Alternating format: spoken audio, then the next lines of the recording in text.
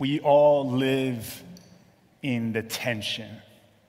The tension that is within our lives. It could be the tension of despair and hope.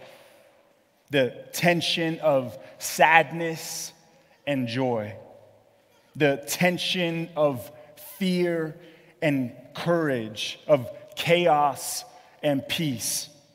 The tension of hate and love, of bitterness and forgiveness. The tension of discontentment and satisfaction, of shame and confidence. We wrestle with these conflicting things by sustaining in the struggle to believe in the hope that we have in God.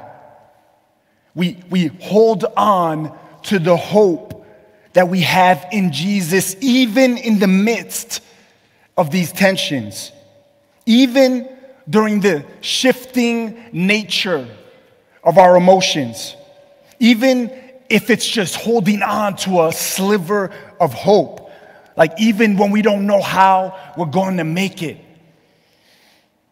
We're like that father whose son needed healing, and he cries out to Jesus saying, I believe, but help my unbelief. This is my exhortation this morning from Romans. Rejoice in hope. Be patient in tribulation. Be constant in prayer.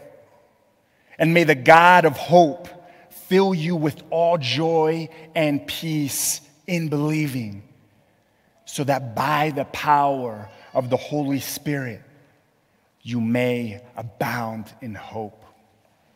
Let's pray. Father God, your word says that your hope does not put us to shame, because your love has been poured into our hearts through the Holy Spirit who has been given to us. Show us the ways we have had our hope in other things and not on you. Help us to know your word when we're in the different tensions of our lives. And so we ask for the light of your word as your conviction shines on our hearts by your Spirit. Help us right now as we confess our sins to you in this silence.